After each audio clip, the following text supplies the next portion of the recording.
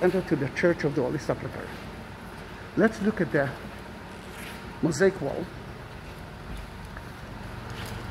to understand what's happening here. He was crucified right here, actually, right here. We're going to climb it later on. And after he died, as a Jew, they had to bury him before sunset, because that's what happened until today. Then they purified his body. And remember, Joseph of Arimathea begged Pontius Pilate.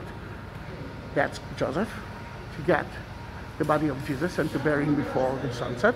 At sunset, a new day begins. Then you must bury him at the same day. And then they erect his body with a shrub. And they bury him in a cave.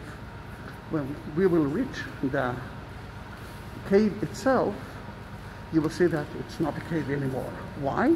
We will talk about it later on. But that is the anointing table, the anointing stone. That's where they purify the body of Jesus. Then for me, the energy, the most important energy is here. Because the naked body of Jesus touched that stone. Here it is. That is the stone. And that's where they laid his body.